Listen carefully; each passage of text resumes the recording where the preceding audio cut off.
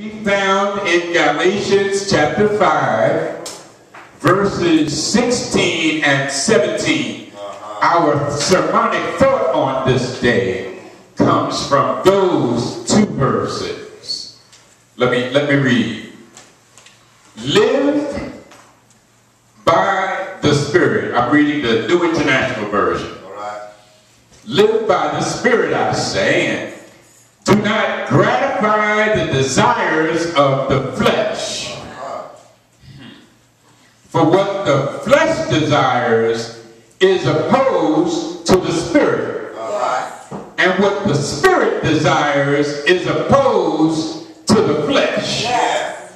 For these are opposed to each other to prevent you from doing what you want. That's all right there. They are opposed. You know, when things are opposed to each other, they kind of try to stay away from each other. Our subject for today is domestic violence opposes the Spirit. Domestic violence opposes the Spirit. I've been moved recently today by this whole issue of domestic violence, and I'm concerned specifically about Christians and their understanding of what domestic violence is, how it impacts their lives. It wasn't until the late 1960s that domestic violence even had a name. It has existed for as long as man has existed, but it didn't get a name until the late 1960s. Before then, it neither had name nor identity in American life. Especially as sad as it seems, especially amongst African American people, especially amongst us, or as my grandma would say, us'uns. Specifically in this country, it was viewed as a social issue that affected only a small number of relationships.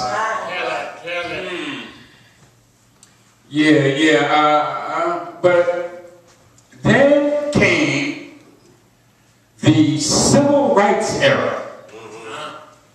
Y'all know what I'm talking about when I say the civil rights era. The days of Dr. King. The days of the SCLC.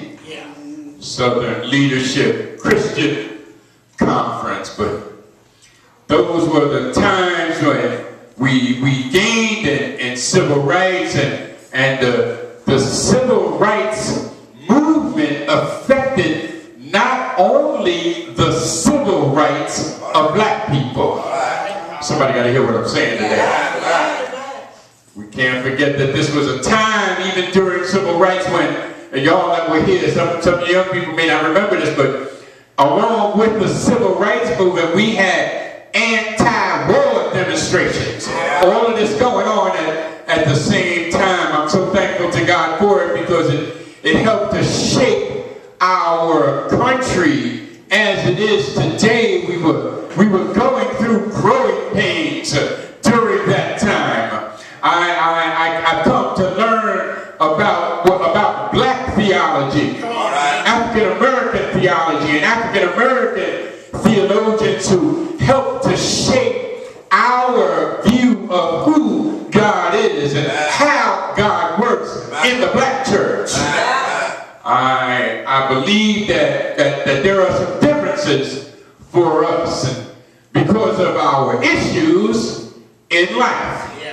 We had theologians like James Cone, who was a black theologian, and Howard Thurman, who was a black theologian who taught us about a disinherited Jesus and how God works in our lives to shape our relationships in our homes and on our jobs.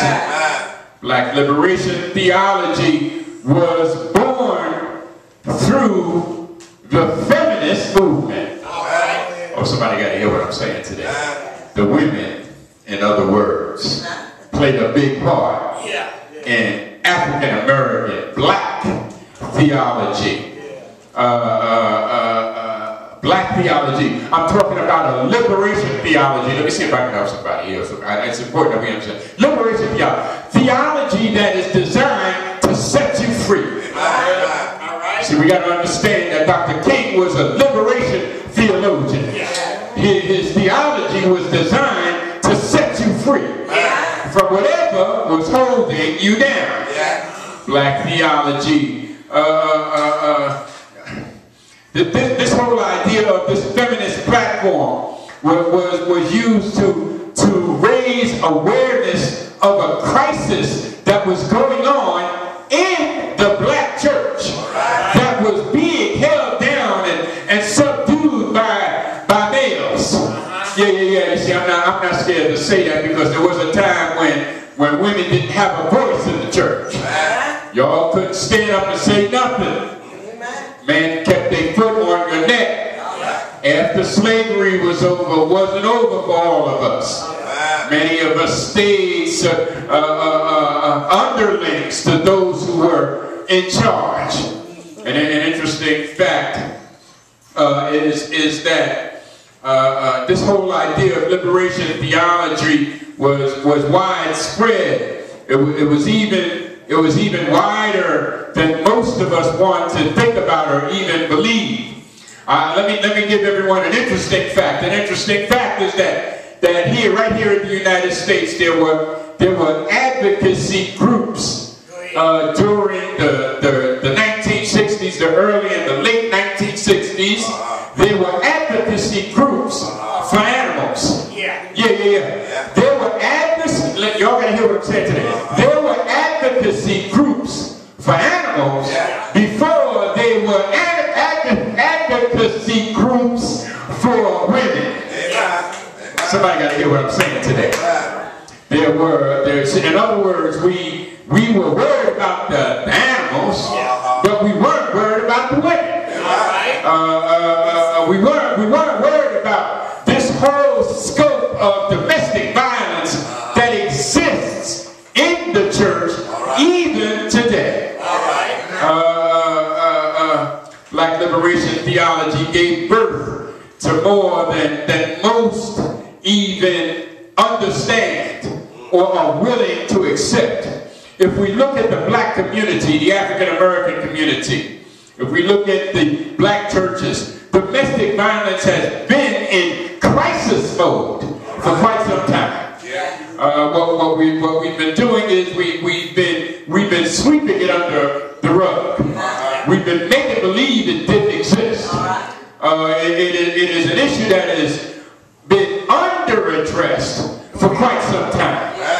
I dare you to go and try to find a preacher that has the nerve to talk about or preach about domestic violence in the church.